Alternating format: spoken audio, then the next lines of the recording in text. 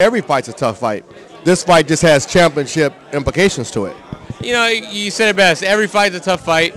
Again, this fight does have championship implications to it, and that says it all in itself. People ask me if it's going to be my toughest challenge. Absolutely. Antonio DeMarco is a great champion, a great warrior. You saw his heart against Linares, and I don't expect anything less of him come September 8th. But, again, I want that world title. I want that coveted green belt. I want to make a better life for my family. So it comes September 8th, it's going to be nothing but fireworks.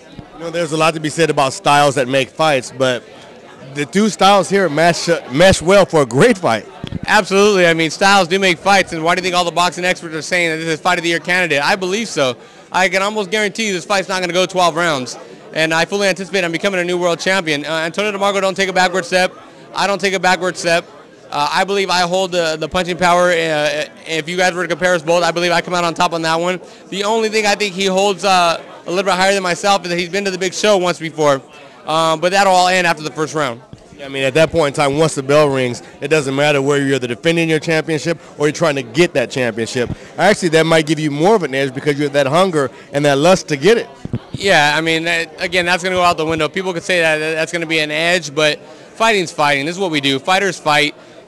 He's not going to do anything different that I haven't seen before other than he's got a green belt around his waist coming into the ring.